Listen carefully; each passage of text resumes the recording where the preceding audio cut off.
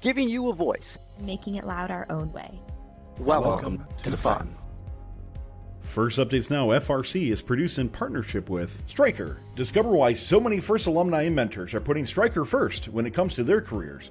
Visit careers.stryker.com/first to view openings, internships, and co-ops tailored to those who are in first. That's careers.stryker.com/first. And by the Blue Alliance. Keep up to date on all live and archived First Robotics events and team stats at thebluealliance.com. And also, viewers like you. We need your help to keep fun loud, live, and independent. Help us by visiting our Patreon to pledge your support at patreon.com/First Updates Now. You can also support Fun live on Twitch for a few bucks a month or by linking your Prime account for free and clicking subscribe.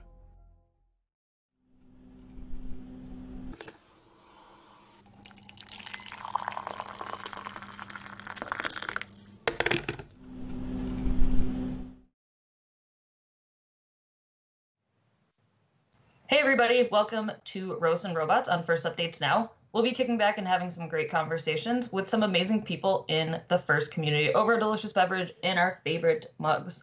I'm your host, Christina Tia from Wordplay All Day and FRC Team 125, The Neutrons. And our producer for today is the one and only Tyler from Fun. So tonight we'll be channeling our inner Oprah, not to hand out free cards, unfortunately, but to let you all know what some of our favorite things are. Joining us tonight to give their take on this and more, we have two guests that have been FRCing since the 90s. So making her fun debut, I believe, undoubtedly FRC's most badass human, an alumni of FRC Team 47, yes, Chief Delphi, the team, not the website, and current mentor on Legendary 469, an epic key volunteer in her district and champs, it is Margie. So thanks for coming on tonight, Margie. Hi guys, thanks for having me. I love that everything is pink behind you. It's like Yes, it's my awesome. office.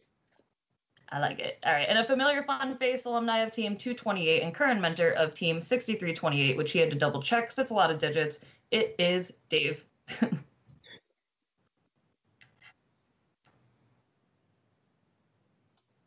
Off to a good start. I'm never going to hear the end of that now. Mm-hmm. Yep. Soak that in. So thanks for being on, guys. We have some great giveaways tonight. So from Dave, we do have a the Open Alliance sticker giveaway. That's going to be one of our giveaways. And I'm excited to be giving away stickers that finally showed up in the mail today. Our awesome Woody Flowers stickers. We're going to be giving away 2 holographic Woody Flowers Be Kind stickers. These will be up in my Etsy shop probably tomorrow at some point. So holographic ones are the giveaway tonight, but later on in probably tomorrow, you can purchase them at this size as well. So we'll be giving away the keywords to enter into our chat tonight to win those stickers. So don't forget, if you have any questions or comments that you would like to be read on air, please tag @FirstUpdatesNow in chat, and we'll do our best to get to them later in the show. So I'm excited to have both of these guests on tonight. Both of them have been involved with FRC and First since the 90s, when things were a whole lot different and kind of the same at the same time. And they both stayed in the program through mentoring, which is really, really awesome. And they've both been really critical key volunteers in their districts. So, and at championships, which is pretty cool. So, Margie, why don't you tell us a little bit about yourself, because you are one of the rare unicorns in First. You were on 47. So why don't you tell us a little bit about your FRC and First history and what you do now? So I started on Team 47 as a student. I was also the operator for the 2000, 2001, and 2002 robot. And then I mentored 47 up until its retirement year in 2009. Sad day. And then I took 2010 off to just volunteer at events. And then in 2010, 2011, I joined 469. And I've been with them ever since, and volunteering in First in Michigan ever since. That's pretty awesome. So what are some of the things that you do for First in Michigan, since it is huge and constantly growing? Obviously, it takes a huge, mass of people to keep it going. It does. So I am currently the volunteer coordinator for Kettering 1 and Kettering 2, and I am co-chair of the state championship. I've been doing the state championship since 2012 as the event coordinator. And then when it became, 4 fields and a million teams, me and Lisa Savage, it's crazy, became co-chairs. She was my volunteer coordinator for a couple years before that. And then me and her started co-chairing when we moved to Saginaw Valley. And that's kind of just what I do. I do for First of Michigan, I do volunteer coordinator for a couple events and then co-EC of states and then a couple off seasons. That's pretty epic. And it's like hearing about how the Michigan State Championship has grown. It's basically like a mini champ. So kudos to you guys for making that happen. It's amazing. It is insane. And to think today we would have been setting up 4 fields and lots of practice fields, and this would have been the first year of 200 teams at state. That's crazy. That is really crazy. But the fact that you guys were able to get to that point, like it's just going to happen next year and it's going to get even bigger. So I'm excited to see it when it actually happens. I'm excited for it too. It should be a lot of fun. It should be really interesting to see how everybody fits into that arena. Mm-hmm. And Dave, so you, I believe, joined in on First as a groupie around the same time as Margie. So why don't you tell us a little bit about your First background and where you are now in the program? So I've been involved. So my dad started Team 228 in 1998. And I was only 4 or 5 years old. So he used to take me to every single meeting, and there's a bunch of pictures of me like sleeping on the shop for all those all-nighters and stuff. But I just stuck with the team pretty much my whole life. And up until I graduated and went to college, I really just loved that team so much, and they helped me so much throughout my life. A lot of the mentors there kind of inspired me. Once I went to college to start doing volunteering, a lot of those mentors are amazing volunteers. So they convinced me, instead of jumping on another team, take a little bit of time where you are at college and start doing volunteering. And I kind of worked my way up. I think my first year was 2013 doing emceeing. And then the last couple of years been trying to do some volunteer coordinating and stuff like that. So, and then last year in April, right before we went to champs, I joined 6328. They're in the same town that the company I work for is in, and just kind of went in, and they had a role for the lead technical mentor open. So it kind of worked out really well. Just fell in, and I love the team. I love the kids. All the mentors are amazing, and it's pretty good.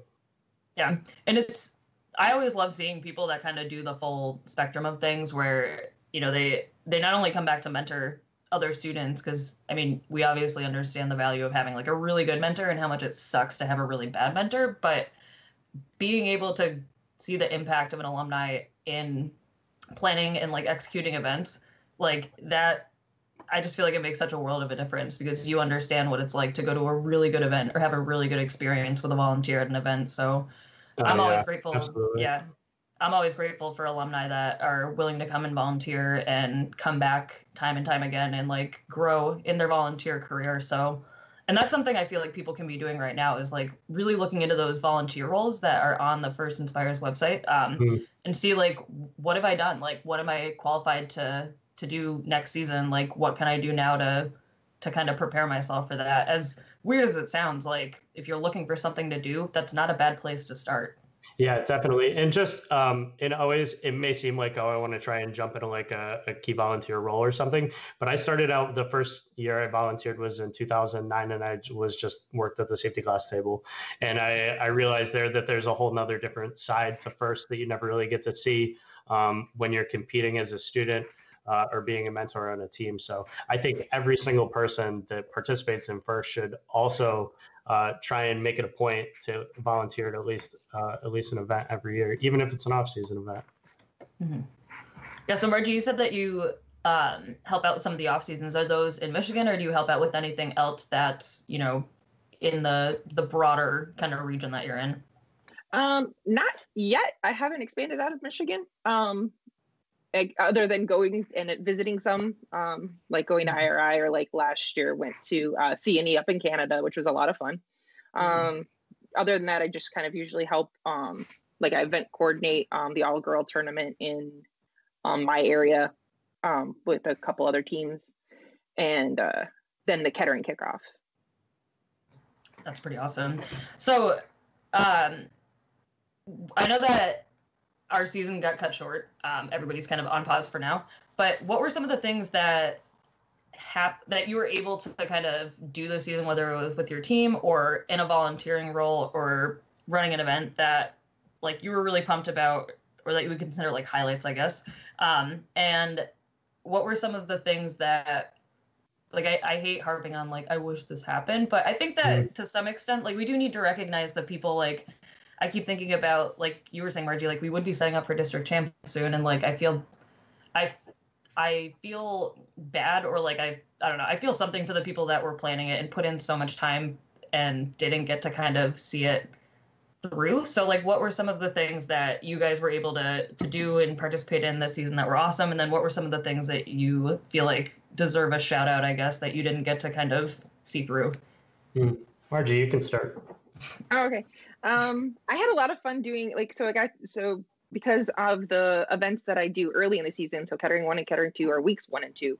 I got to do that part of, like, my first in Michigan stuff. So volunteer coordinating Kettering 1 and 2 was so much fun, and it was really great having Nikki come out to see a Michigan district event. It was her first one in Michigan, and I was really, like, that wasn't champs. So that was a lot of fun having her, and it was really excited to have her come out and visit us. But I was just really, like, pumped for the 2 districts doing those 2 events, just because I had a really great volunteer crew that came out. Both events had a really great volunteer crew from my fields, from my robot inspectors, from my pit. Like, it was just all around a great crew, and I felt really fortunate and lucky to have them both weeks. I was really kind of bummed, or I should say shout out to my my shooter lead, Sam, who was also going to be our student chassis driver this year. We were actually he was picked Tuesday night, and we were supposed to compete on Thursday before Michigan went to on pause. So we were pretty late to picking our drive team, but he did really great, and I was really proud of him as far as his tryout and stuff goes. So I was really fortunate and excited to work with him. But my favorite part, at least through the season, was those 2 events. Working with the volunteers I had were awesome. Yeah, that's brave of you to do a week 1 and 2 event, by the and kudos to you and your volunteer crew.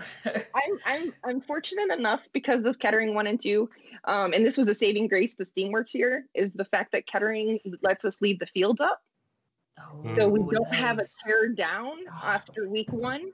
That's so nice. And we don't have a set up for week 2. That saves everybody about 16 hours, or actually maybe close to 20 at that point. So that was our saving grace the Steamworks year. I told Bob Nichols, who's one of the event coordinators, I was like, on Saturday afternoon, I'm like, just think, we don't have a field to tear down like everyone else does. That is true. And to add to that real quick, so I'm good friends with Fiona at headquarters, who has to help with setting up the field before kickoff. And I always say, like I obviously know nobody's going to give me any hints, but I was like, just send me like a big red X if it's going to be any worse than Steamworks, and I'm just going to quit anything that I'm like chairing. Like, I'm out. I quit if anything is worse than Steamworks setup, because I just, like, Stronghold, it was like, wow, this sucks. It can't be any worse. And then Steamworks is like, here, hold my beer. Hey, guys, have fun at setup. So, yeah. So, Dave, what about you? You got to compete at 2 events? 1 event? 1 event, yeah. We were week 1, Northern Connecticut. So we were fortunate enough to get some time out on the field. I got to say the highlight for me this season was we got to take home chairmans. So we did pretty well with the robot. We ended up making it to be finalists, but really there's nothing like taking home a chairman's banner, right? Because that's really what it's all about. It was definitely awesome to kind of work with the teams, and I think that there's so much potential with this game, right? The game I think it was probably one of the best games that I've seen in a really long time. So just getting able to really see the game played in person, I'm hopeful, and I hope that a lot of people will get to see that with some off-season events, because it is crazy to see in person. Yeah, I don't know. The So what chairman's about- thing really takes the cake. Yeah, and congratulations to you and your student Maddie, who was a Dean's List semifinalist at the Greater Boston District. I was thrilled that they continued interviewing students because, I mean, that's kind of how they had been interviewing students for championship Dean's List. Yeah. So Margie, did you guys? Oops, sorry. Sorry. In Michigan, did you guys have did you get your winners announced yet, or is it still in the interview process because there are so many events? So they did. So we were supposed to compete week 3, and so they did our Dean's List interviews just this past Saturday, and they sent out an email to the teams announcing who won at the event. So they're just, that was the first.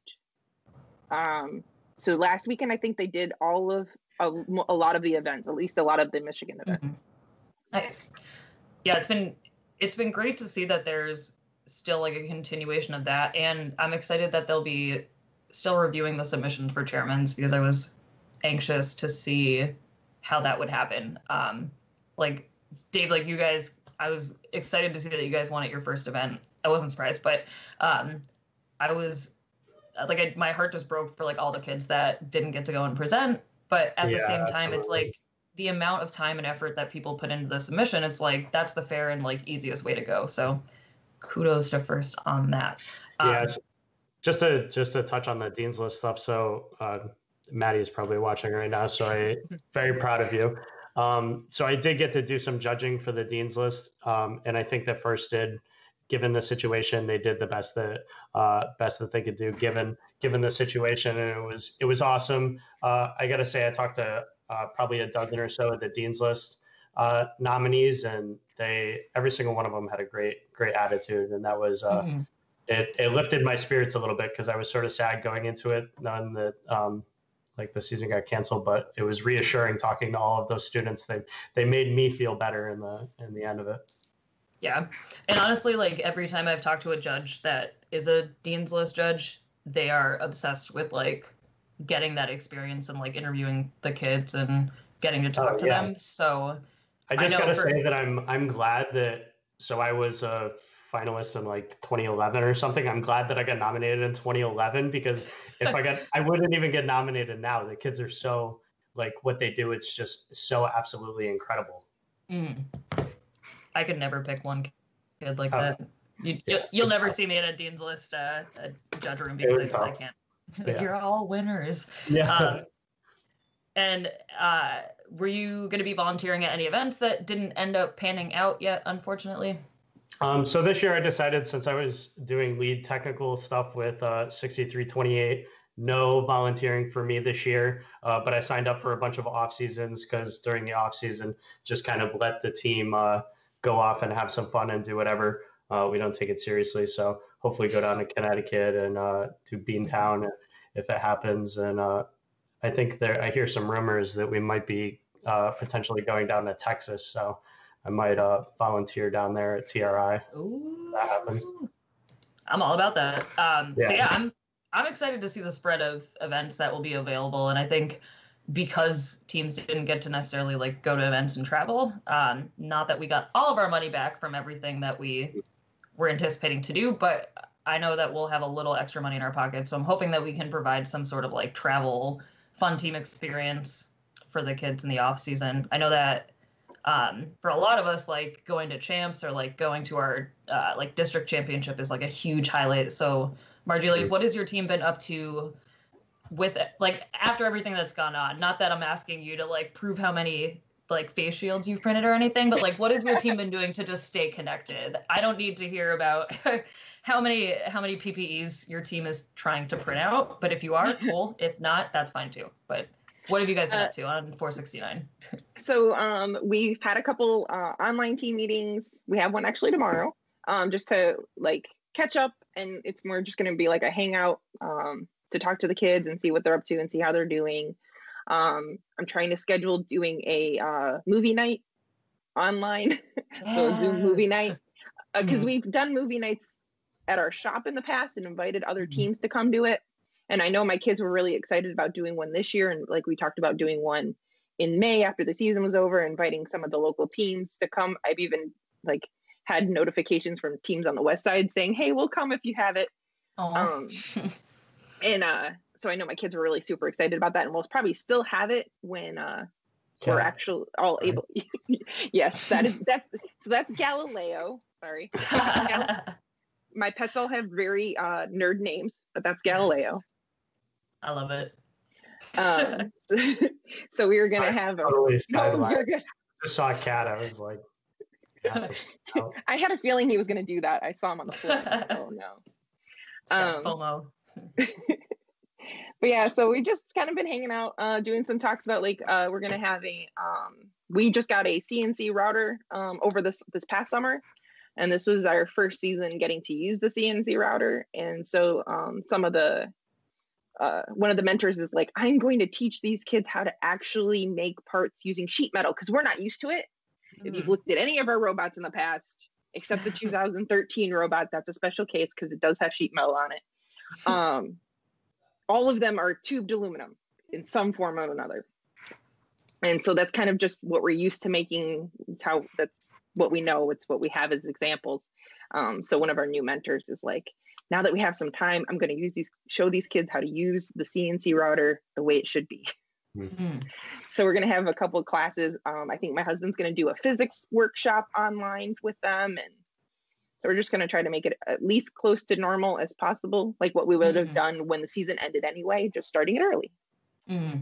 And that's a good way to kind of handle it. Like we had a team meeting tonight, and that was something I tried to mention. Like if we look at where we are timeline wise, like we would start trying to like really put more work on like the underclassmen and other stuff. And that was like a like, oh crap, it is, almost May. Like we do need to start getting people back into like the swing of things. But I think the movie night is huge. Like we did that too. And it was just like a nice normal thing. And I think just face-to-face interaction is always great. But Dave, what about you guys? So what are you doing to kind of keep connection with your students and with your mentors and keep spirits up on Mechanical Advantage?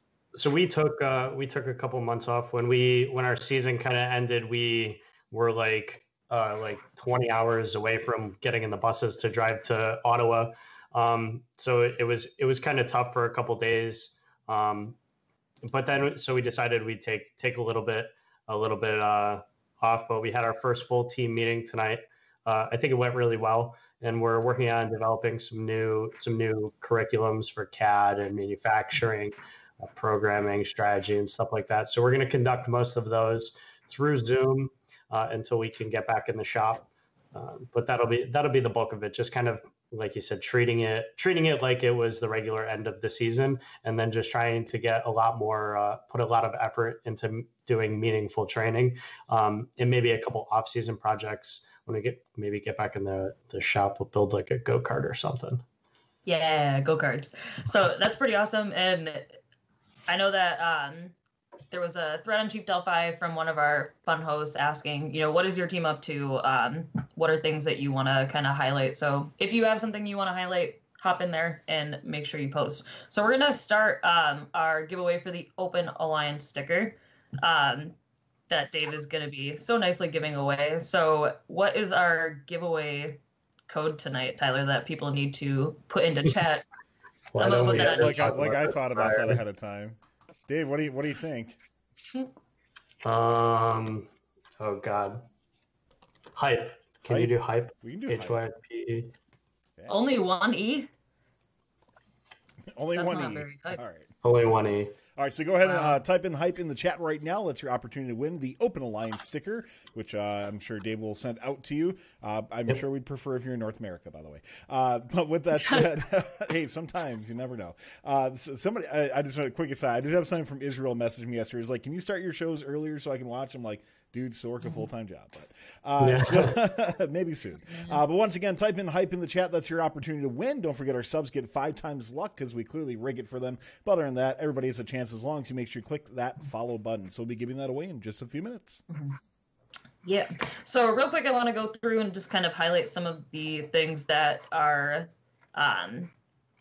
people in chat and up on Chief Delphi have been posting about in response. So what is your team up to? So let's see. The response that we got on Chief Delphi from Dalt3, he is from FRC Team 66, Grizzly Robotics, a nice 2-digit team number. He responded and said, aha, my Dean's List interview years ago has prepared me for this entire time. So well done. As part of my team effort, my involvement on Team 66 has promoted growth at an at-risk community as part of the Southeast Michigan, Detroit area.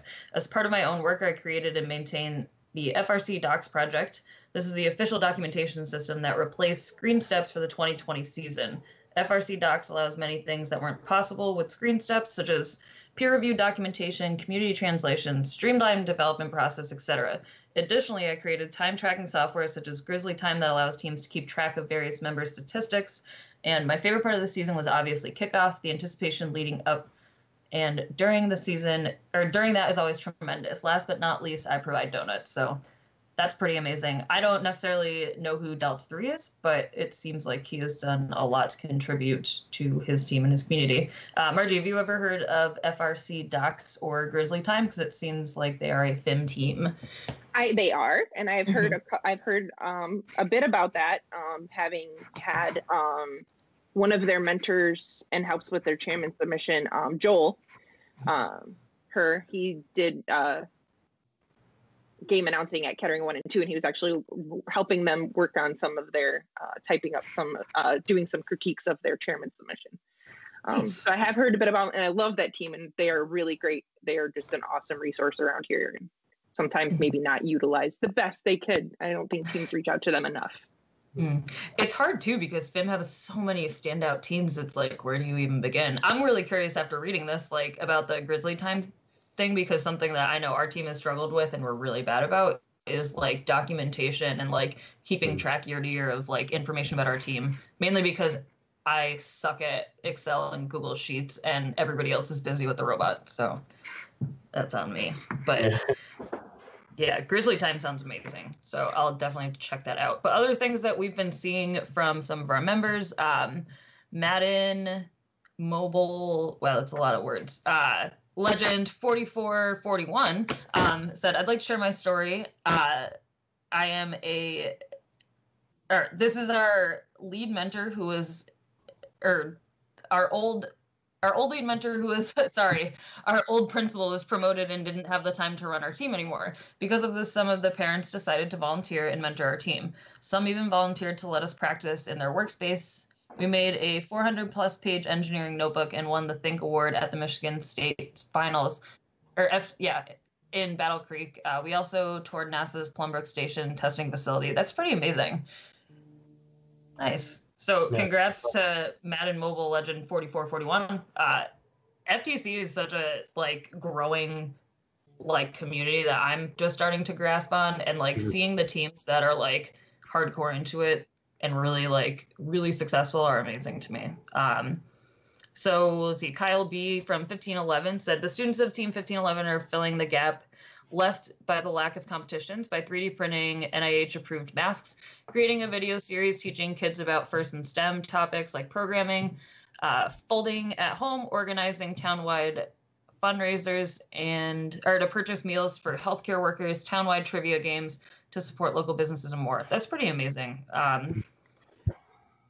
With everything that kids have going on in terms of remote learning, I'm constantly amazed at the students on my team and other teams that I see posting that are doing all this extra side work with their teams and with their community from their remote kind of location. So kudos to them. So let's see, we're gonna move on in a minute and start our awesome kind of Oprah moment of all of our favorite things. But real quick, I think Dave said, Dave, did you want to give a quick shout out? Yeah, just the big thing that actually matters is Ryan Swanson. I know that he's from 4607. He's been passing out. He has a bunch of FLL kits, and he was giving them out to a bunch of people so that they could get some hands-on learning if they don't really have that stuff in-house. So just got to give him a shout out because the whole program that he kind of put together was a little curriculum so people could get some hands-on if they don't normally have those resources in-house. So just wanted to give him a little shout out. And Psych was baking a bunch of bread. He said that was a good contribution to the community. I don't know. Bread is like the new, like, we run an FLL tournament, I think, in like normal people world, like everybody's getting into bread baking. Yeah. Margie, have you taken on any like new hobbies like baking or crocheting or scrapbooking? It's funny that you actually say that because I have my knitting right here. Yes. So I'm trying my hand at yoga socks. Yoga socks. All right. Well, let us know how that turns out. Jamie, who is the FRC team advocate, is in the process of finishing up an entire, like, very detailed knitted sweater. So that FRC Knitters Unite, I feel like, needs to become a thing. All right, so we're gonna draw our winner for our first giveaway for the Open Alliance giveaway. So Tyler, you want to roll that, not rig that. Nice. Nice Freudian slip there. So yeah. So once again, we'll draw for that for the sticker from the Open Alliance. If you want, please make sure you shoot First Updates Now a message with your mailing info so we can send that out to you. People still ask every time. All right, winner of that is going to be AJRLEYVA. See, Christine, just do that. Just spell out the whole name if it's really weird and you can't pronounce it like mine. Not saying your name's weird. I just can't pronounce it. So. But congratulations for winning, and yes, a subscriber, so you know what that means. Rigged emotes in chat, because we clearly rigged it for subscribers win. Congratulations. Shoot me a message, and we'll make sure that gets out to you. Congrats. Yeah. All right, so we're going to be moving on to favorite things. So I'm a huge fan of Oprah's annual release of her favorite things list, and what I'm more interested in is the fact that there are people that are paid to go through and test out all of these things that are her favorite things. So we're taking our spin on that, and we're going to be doing some fun favorites. So it could be technical things, it could be your favorite things to do with your students, when you're stranded down from a broken down bus, because in New England that happened a lot for a while when we were taking the bus to champs. Anyway, so we did post some of these in the fun Discord. If you are in there, if you're not, you should be. So we'll go through some of the responses that we get from some of those viewers as well. But we're going to go through and just kind of rapid fire ask you guys what some of your favorite things are. So first, starting off with you, Margie, favorite robot that you worked on as a student and as a mentor? Well, I guess I'm kind of partial to the one in my living room. So the Chief Delphi 2000 robot, which is sad that the only video you can find on it is when it broke on Einstein. Oh. And my husband doesn't let me live that down. And so that would have to be my favorite robot when I was a student. My favorite robot as a mentor would have to be the 469 2013 bot. That, oh gosh, yep, there's me. Oh my God, did you have that video? Where did you get that video? So that was uploaded by I think Andy Baker, yeah. Yes. So I've known Andy for that long too. That's amazing. Back when there was no YouTube, this is what you had. There's the robot that is my living room, and the skirt's right behind me.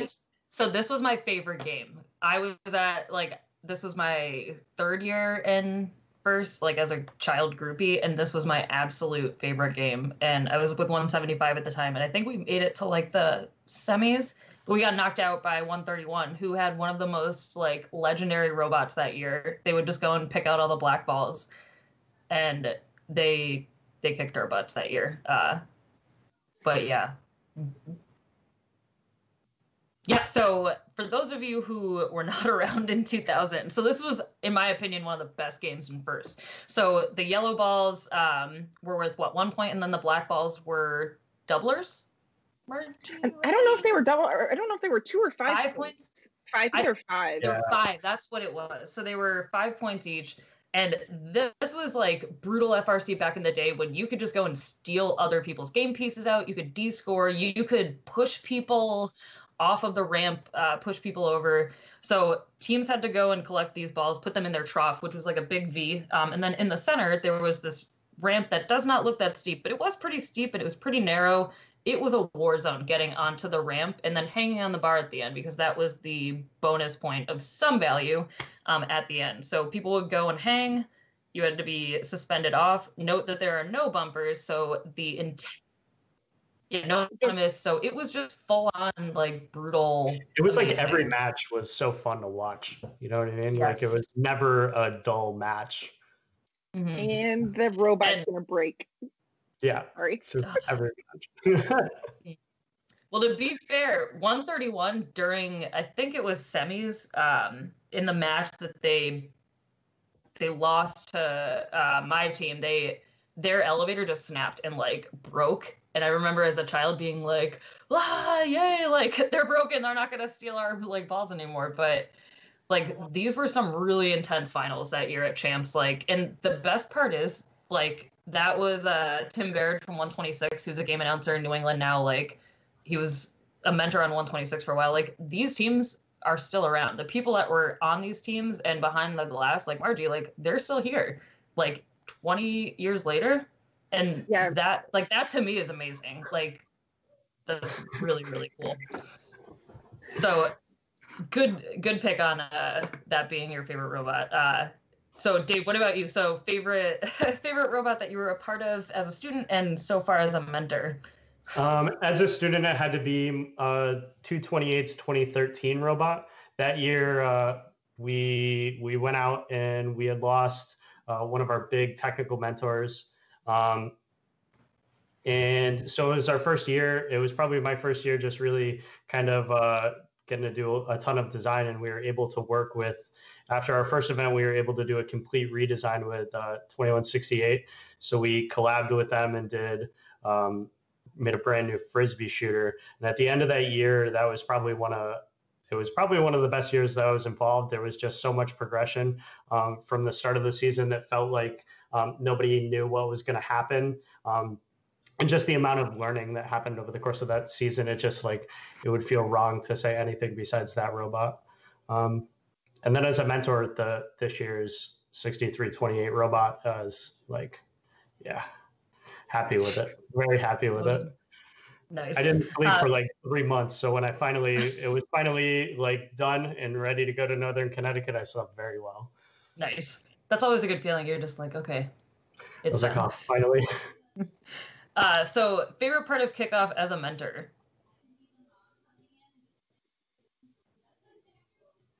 Right. I'll start. So I think as a mentor, I got to go up to New Hampshire to see the kickoff live and in person. If anybody has the capability or the ability to do that and is around New England, I definitely suggest doing that. That was awesome for me. Margie, what about you?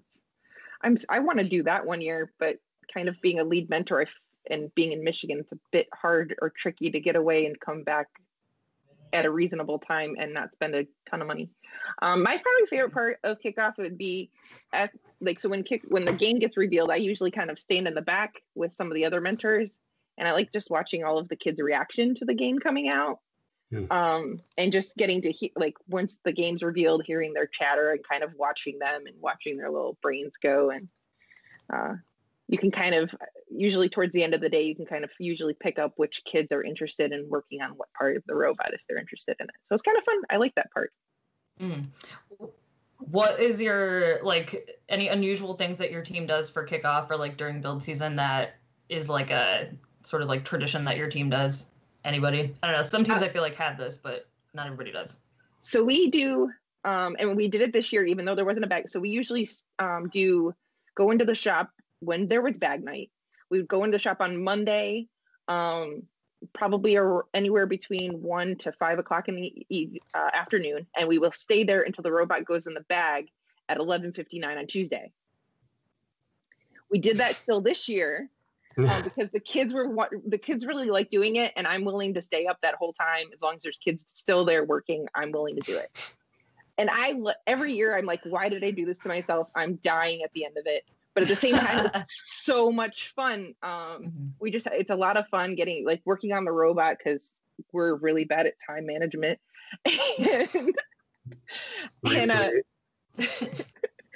And it's just a lot, like, it's a lot of fun, especially like the lack of sleep and how silly or weird the kids get. And at 3 a.m., I'll play 3 a.m. by Matchbox 20. And then we'll run outside and do some type of exercise, or I'll be like, okay, it's time for a field trip. And we'll go outside. And one year there was snow on the ground, so we had a snowball fight. The year of, I think it was 2016, we took a couple of the whatever they were called, boulders, outside, and we played dodgeball. So that's like my favorite part of like build season and things in the shop with the kids. Yeah, I think oh God, just everything about our students is unusual. It feels like, no, I'm just kidding. I think that I can't really think of anything in particular, but they kind of love, we love to kind of do this when things are becoming apparent that we're not going to be productive, right? Like during the meeting, sometimes you just have an understanding that like nothing's just going to get done, and we need kind of like a hard reset so we can refresh our brains. I just pull up this one vine of a cat, and we play that and laugh until we cry for like 45 minutes, now like 5 or 10 minutes, and then we're back on track. And the students don't know, but I strategically break out that cat vine because it always makes them laugh really hard, and then they get back on track. The people that are talking about our kickball tournaments our dodgeball tournaments don't talk about that. Nice. So that segues, not the don't talk about that, but the part before that segues into my next favorite. So favorite way to either obviously or by inception, in like mentor method to engage students when they're being either like obnoxious, dysfunctional, or bored. Like, what are your mentor tricks that you're willing to share with people tonight? Dave, I'm going to put you on the spot because you're getting grilled in chat, and I am. Yeah, so I have a really good one. Oh my God, please play that. Also Vines, I didn't know were still accessible. I thought Vine was like not a thing anymore, but I think it's actually. It's a TikTok. Yeah, with it. TikTok. I think it was like an OG Vine. I don't remember. Anyway. So I have one at competition that I like to just kind of like an overarching strategy, right? Is I think the kids, the students respond really, really well to when somebody is incredibly passionate about that, and they almost get, it's just like an organic way to inspire them, right? So there was probably a lot of people that saw me at Northern Connecticut, and as we were getting towards the end of the event, I started letting my emotions kind of show a little bit, like frustrations, and not like openly like yelling and stuff like that, but just being frustrated. And the students seeing that, they kind of like reflect it and take it in, and then you have a conversation with them and like, look, we put a lot of work into this, we got to focus, and kind of having that conversation and being real with them. Like I was actually having those emotions, right? Like we go into our second to last match that matters whether or not we're going to be 3 or 1, and we lose by 2 points. Like that's upsetting. So kind of being open and communicating that passion with them. I think the students start to reflect it. And our students, when I started doing that, it just kind of it happened organically, and then I started to realize it. And I think that's something that a lot of mentors can use. Like, don't be afraid to be honest and real with your students, because I think you engage better with them. And then when you engage better with them, you help the whole like teaching process and the education system. I think it works a lot better. Mm-hmm. Margie, what about you? Like, what are some of your tricks you pull out as a mentor? So I can't say it's one of my tricks. It's one that I learned from having Dan, being on a team with Dan Kimura.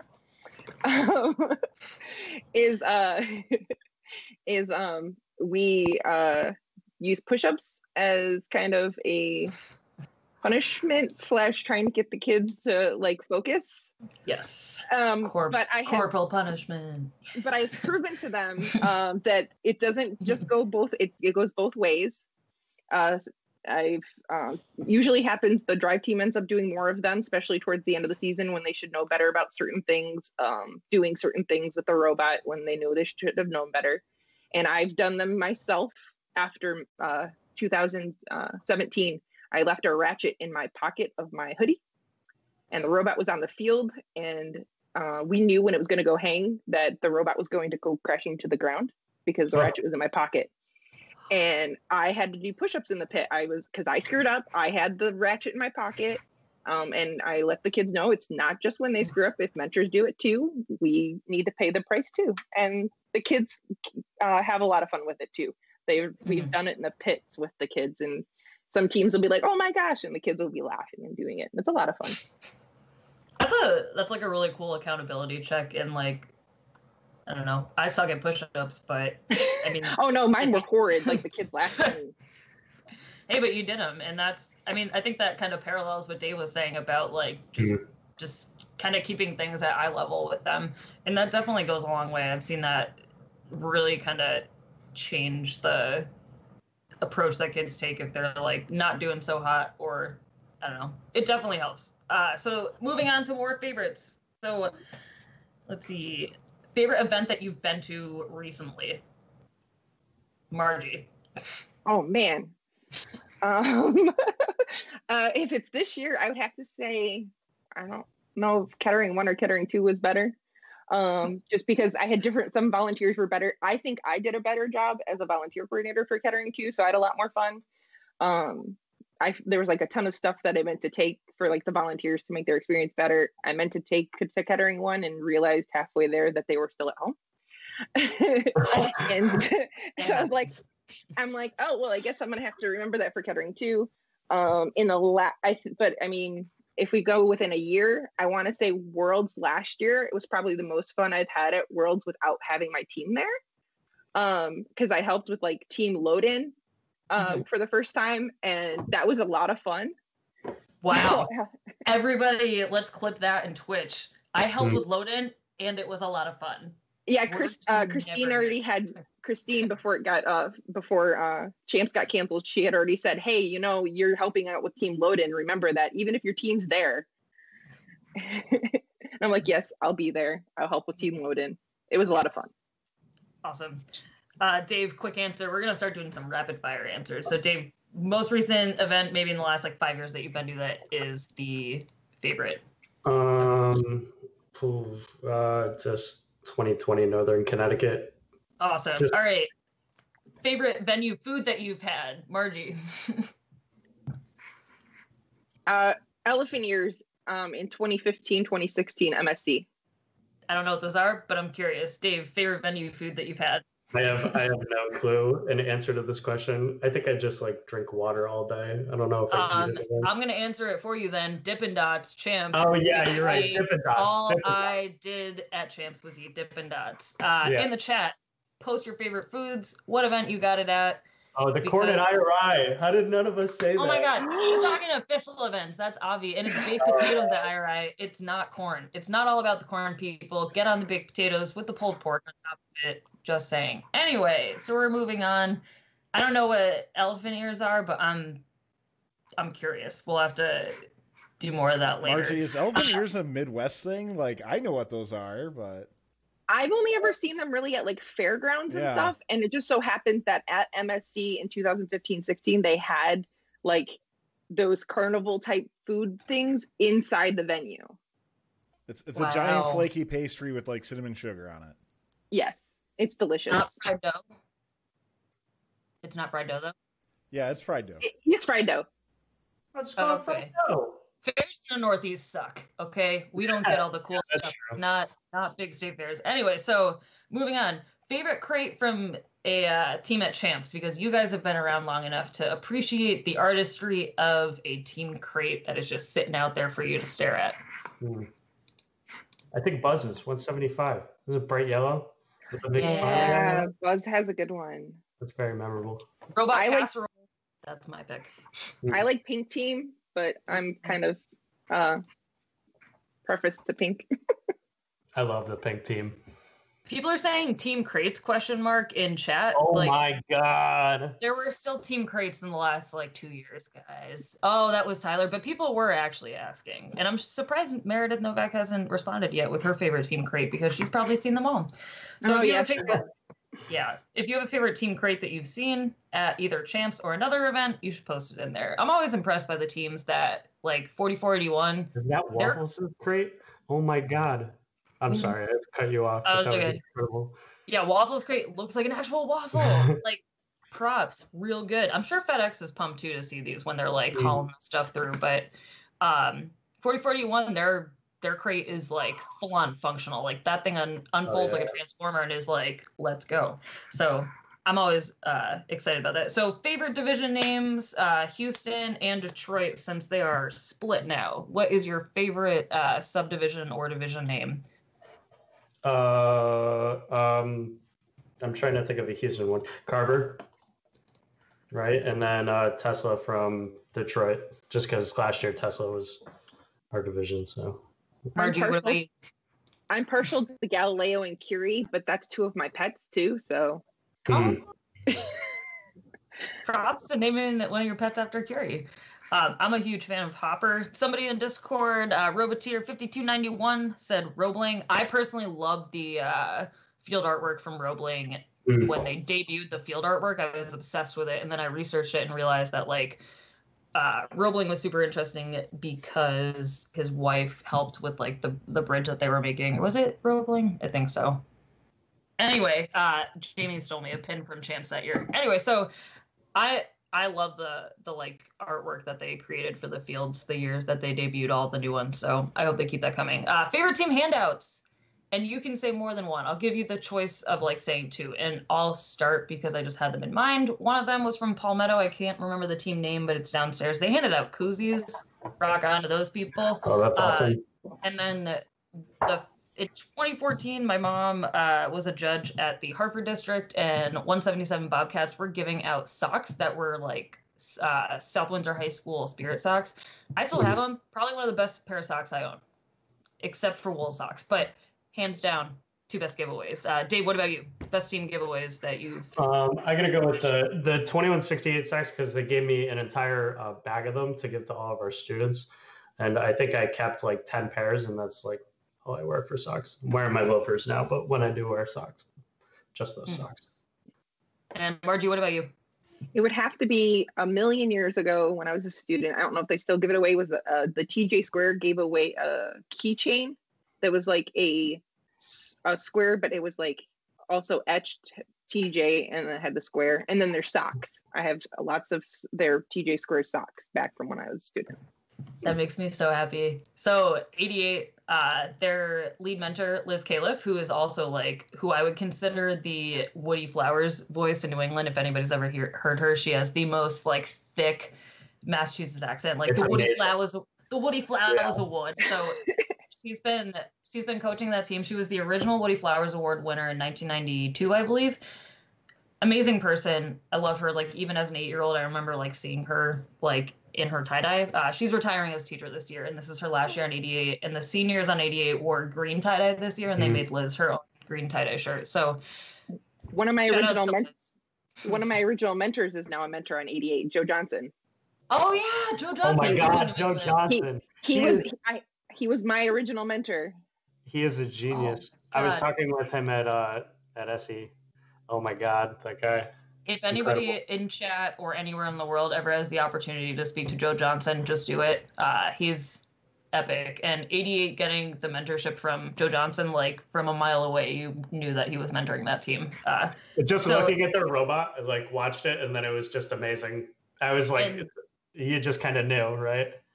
A little birdie just told me that Joe will probably be on a show next week. Oh. So stay tuned for that. Like he is, oh man. I feel like Margie and Joe and like other people from way back in the day need to just do a serious, fun like history lesson for all the kids out there. Having him and Mike Martis were my favorites in the whole wide world. Legends. So real quick before we keep going on this, we're gonna start our giveaway for I'm going to give away 2 holographic Woody Flowers stickers. So in chat, in order to win, type in Woody, because Woody is the best. So if you want to win, type in Woody in chat, and we're going to keep trucking through, and we're going to try to wrap this up soon. So real quick to wrap this up, because I would love to keep talking forever since I don't have to wake up early for work tomorrow. But let's see. So I'm going to have you guys answer favorite robot you didn't work on. It could be an old school robot or recent, and your favorite game announcers and MCs. And while they are thinking about that, in chat, if you guys want to participate and answer favorite robot you didn't work on, could be from way back in the day, like 47 and 2000, epic, or as recent as somebody answered in Discord with 118's most recent robot for 2020 as their favorite robot. So type in chat, let us know. And if you want to win our giveaway for the one of two Woody holographic stickers, type in Woody in chat.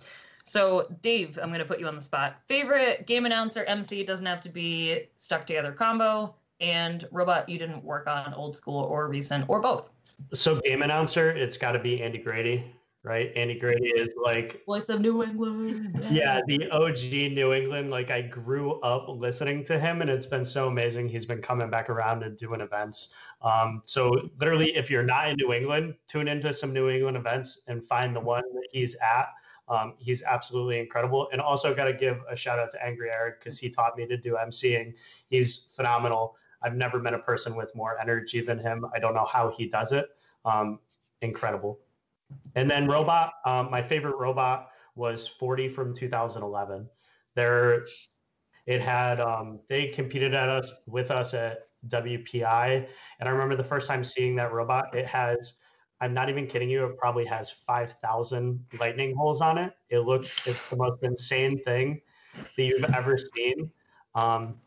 But it was just one of those robots that I saw, and that was really when I was getting super interested in doing design stuff and talking with their mentors who were super open and really engaging and wanted to talk about the robot. And that was a very inspiring moment, that robot from 2011.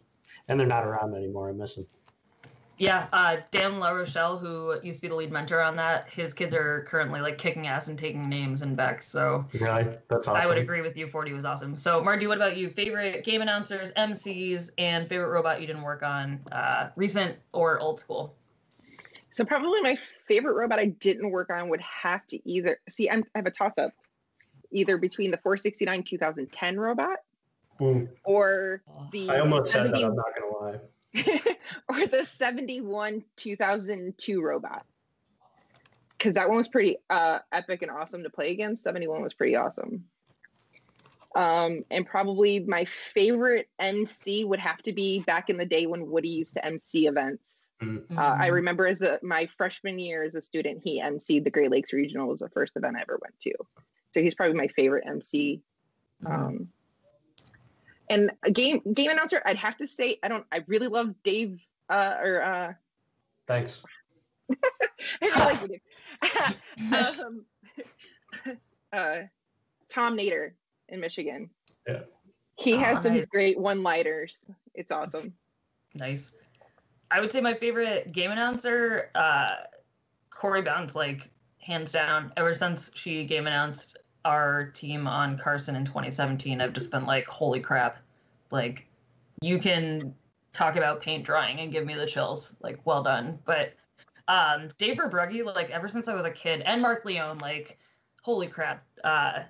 Do the Math, Save the World. Like, his, like, judo kicks and, like, flipping all over the field for the entirety of champs for most of my high school career was, like, I don't understand how he was able to just be so energetic. But, and I think it's the anniversary of his passing recently. I was thinking about that. Yeah, bizarre world we're living in with, like, no Mark, no Woody, like, just so many people. But, like, thinking back to him flipping around the field, and even in, what was it, 2010, the basketball year, or 2012, he was still doing it. Like, it's like, holy crap, man, you're going to, like, break yourself. But did Dave Verbrugge do a lot of Michigan events / like, oh, yeah. Michigan events? Yeah, he still does that. Like, he'll be the MC at state champs. Usually he's on, like, the main field. So he's usually the only event I see him at nowadays.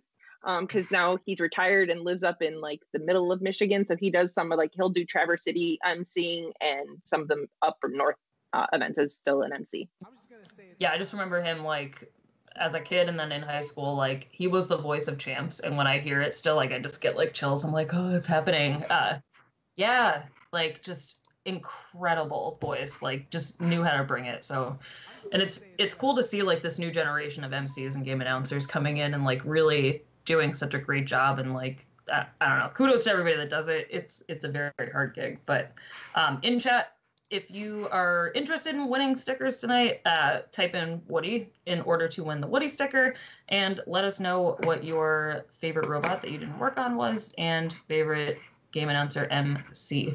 One of my favorite robots from way back in the day was 118 in 2000 and what was the year with the it's like 3D tic-tac-toe. I can't even believe I'm blanking on that. Oh yeah.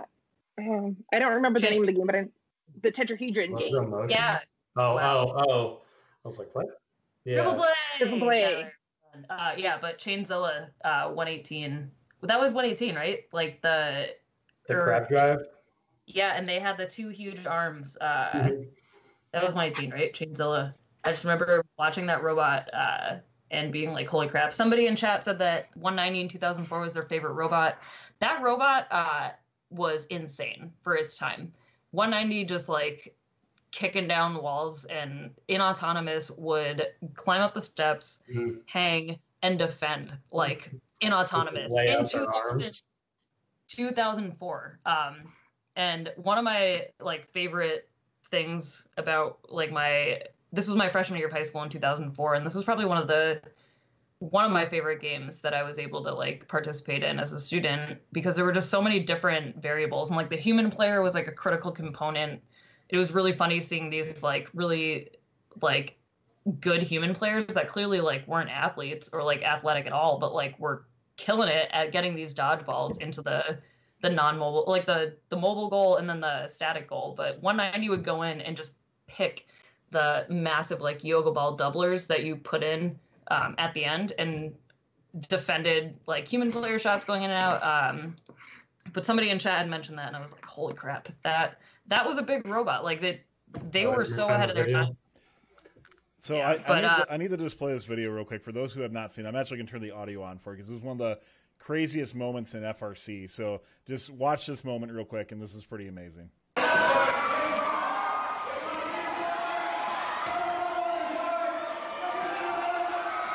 And it is autonomous, right?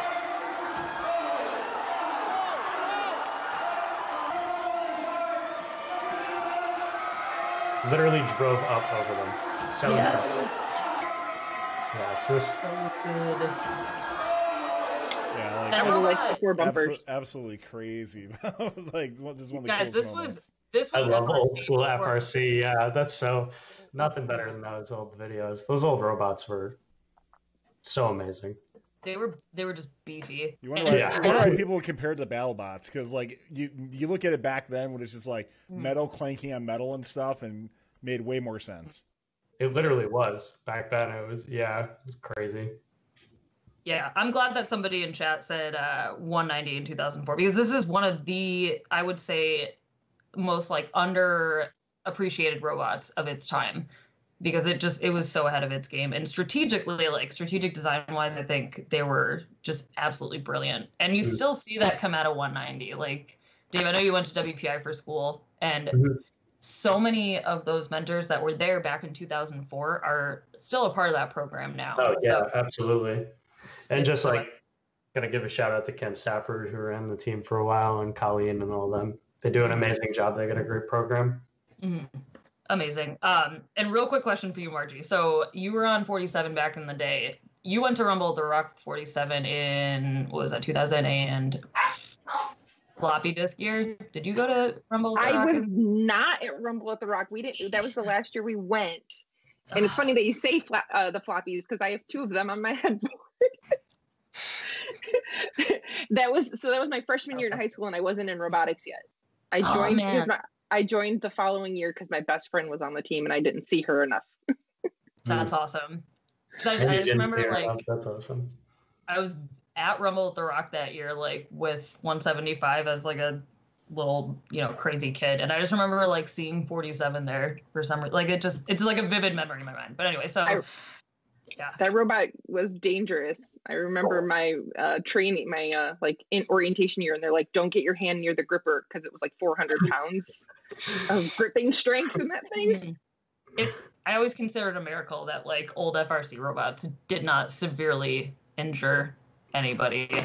And like the students used to like run out on the field, and the human players were like, you could literally be on the field. Look at this video. There's literally a human player right in the right side of that driver's station with nothing protecting him. Just leaning over, like waving their hands around. Oh, man. By the way, students, whenever you wonder where all these weird rules came from, both in first and why your team has weird rules, it's because all of us broke those rules when we were students. Yeah. Yeah. I remember they used to, when I was a kid, they used to put me in the robot cart. Like there was a little cubby, and they'd wheel me up on stage. So every year when we were in Epcot, I would get to go up on stage. And one of the first times I met Woody, they lifted the robot off of the cart, and I popped out, and Woody was standing right there. Oh yeah, it was good. Oh, the good old days. Yeah. All right. So for those of you who are watching, if you want to win a sticker, type in Woody real quick because we're going to be wrapping up that very, very soon. All right. Tyler, do you want to start rolling for our winners? And I'm going to quickly share. I'm going to pop into Discord and see what other people are saying. So for favorite robots, let's see. That was, oh my, I'm so bad right now. Oh, favorite reveal video was one of the questions that I had asked. And somebody had said this year's 254 is 2020, 148 in 2017. I would totally agree with that. 4613 in 2019. Everybody's saying 254 from this year. 179 from 2019. 179 is probably video. 179 is probably one of my favorite consistent teams. Like even as a kid back in the day, like they've always been good. Just always. Legendary. Lots of 118s from like 2013 this year, 2910 from 2019. Somebody said favorite food from an event, obviously St. Louis barbecue. I personally don't care about barbecue. I'm all about Dippin' Dots. So rough take. Yeah, well. What about donuts, Christine? Yeah, I'm all about the donuts. Yeah. So on Uber Eats last year at Champs in Detroit, because I didn't go to Houston Champs, I Uber Eats, I think it was, what was it called, Tyler? 10 Mile Donuts? I don't know. It was send Tyler and Mike to a place where a drug deal is going on. I didn't send you there. I said I found really good donuts. So there were really good donuts in the venue. I know, but they weren't there anymore. Like it was like later in the day. Everything was like closed down and like scalped out, and I had eaten 2 Dippin' Dots already. So I Uber Eats donuts, and they were really good. And I texted Jamie and pretended I had an emergency and said, "Jamie, where are you? Something really bad's happening." And I had 2 dozen donuts for her to shove her face into. So yeah, like little things you can do to make people's lives better. Just little snacks every so often when you know people are having kind of a rough time. Bring me donuts. That'd be awesome. Yes, the donuts make you go nuts. I'm all about donuts. And fun fact, up in Maine and Portland, Maine, not Portland, Oregon, there's a place called Holy Donuts that makes potato-based donuts. Potato donuts? Yes, I had them last summer. Stupid good. Holy Donuts. I have a hat from them. Really, really, really good. All right, Tyler, you want to let us know who won our... I mean, I'm trying to find this donut shop of what's going on here, but yeah, so... Hold on. They're really good. Just gotta look. All right, we'll look at these while we're rolling. Okay, so we're going to draw for the holographic one first, and then the larger one second on there. So, so Jose's winning the first one. Congratulations, Jose. I don't know why it says Jose's not following, but I know you are, so we'll make sure we'll let you win that because you've been around for a long time. Jose, if you're not following for some reason, make sure you click that follow button. Rigged. Nick Mathis wins the second one. So, oh gosh, we are just rigging it all night tonight. So, but congratulations. We'll make sure we get those, and make sure you check out Wordplay All Day on Etsy. By the way, we got to give Christine a plug here. She got a really cool Etsy shop where you can get tons of awesome robotics related merchandise around there as well. So make sure you check that out. And FRC Doodles on Instagram. It is an amazing current student on Celtex. I got to meet her last year at Champs, and I felt incredibly inadequate compared to her drawings She is amazing. You should go check out her work. She does commission work, and it's so cool to see how she like is able to take like photos of team members and then like represent them using color and stuff. It's amazing. They're awesome. So go check them out. So congrats to those people who won. We're going to start wrapping up tonight's show. I feel like I could sit on air with everybody right now and talk about the good old days of FRC and donuts forever. But real quick, so I know that it's a really weird time right now. Like nobody really knows what the right thing or like what the normal thing to do is, I guess. So we're all kind of creating our own normal. But once things get back to a more non-social distancing place, what things are you most excited for involving first? Dave, I'll start with you. What things are you looking forward to post social distancing with your team and within the first community?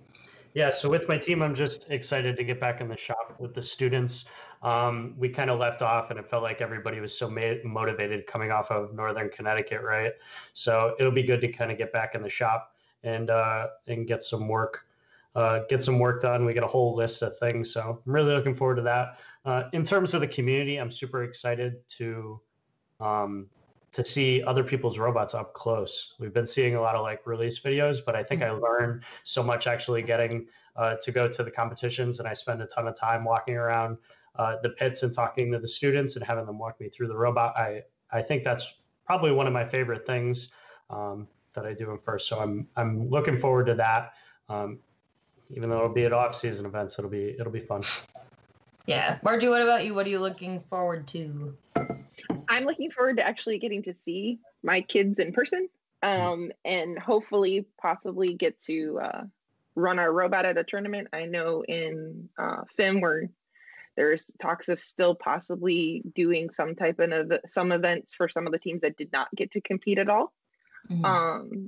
And I want to, when we all can not social distance anymore, because I've missed my volunteers. Thinking about doing a meetup at like a park or something and just to hang out and stuff, since we didn't get to spend the type of time we normally would during FRC. That's such a great idea, because I was thinking about that too. I was like, man, there's so many people that like I just won't be able to see. Not like, oh, champs, I can't see you because you're in Houston, but like, oh man, like people that are in my district and like relatively close that I wouldn't get to necessarily see. So I like that idea of like just having a meetup and like hanging out in a park, like cookout or something. Like I think that's important too for like the volunteer community base is so big. Like that's as much of a team, I would say, as like when you're working with your own students. I wholeheartedly agree on that. Yeah. So I'm definitely there with you on like I want to see the people that would volunteer at the event that I run. So maybe I will do that as well. I'm going to steal that idea from you. But yeah, I feel you on wanting to see my students. I miss them so much. I miss my students at work, except for all the noise that they make. But I do miss my students, like robotics students. So if you're a mentor on a team or if you're a student on a team, make sure that you're checking in with your teammates, at least just saying hi.